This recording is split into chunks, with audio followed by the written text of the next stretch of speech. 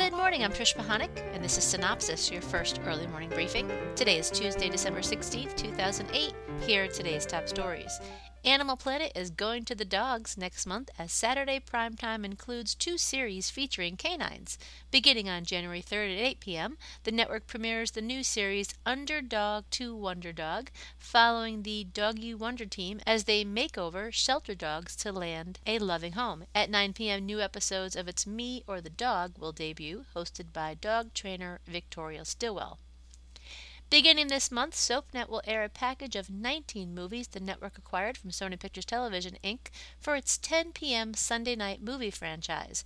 Examples of the theatrical titles include Hitch, Fun with Dick and Jane, Something's Gotta Give, Sleepless in Seattle, My Best Friend's Wedding, Jerry Maguire, as well as others.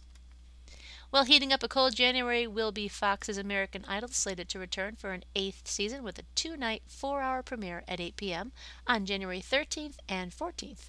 The new season begins with 3 weeks of audition episodes until January 29th, followed by Hollywood Round episodes on February 3rd, with the first viewer voting starting February 17th.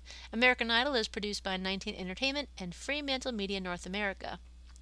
Fox is getting fired up over a 5th season of Hell's Kitchen, opening January 29th at 9 p.m. Chef Gordon Ramsay will preside over 16 aspiring chefs who are vying for the head chef position at the Borgata Hotel, Casino and Spa.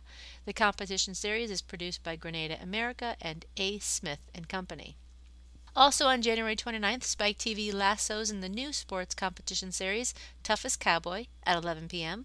From producer Mark Burnett, the 8-episode, 60-minute series follows a dozen Daredevil cowboys taking on 3 rodeo stunts each night, competing in cities such as Chicago, Atlanta, Indianapolis, Columbus, Raleigh, and Minneapolis-St. Paul. The final Toughest Cowboy Championship will win the deed to a ranch in the Rocky Mountains of Wyoming.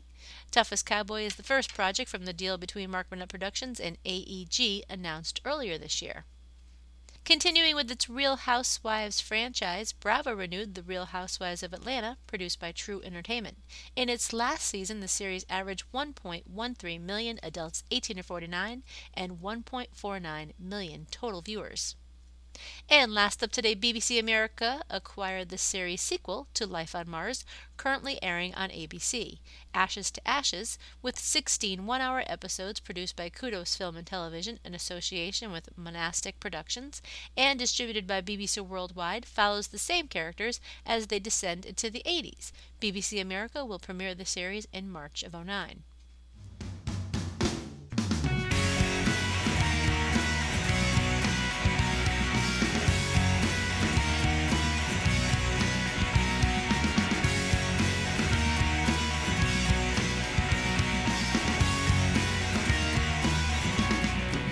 Well, that's going to be it. Be sure to check your email for the full printed version of today's synopsis with new executive moves, more on ratings, a couple new classified ads, and a few of the bits and pieces that did not make it into this podcast, and of course, tonight's primetime broadcast lineup.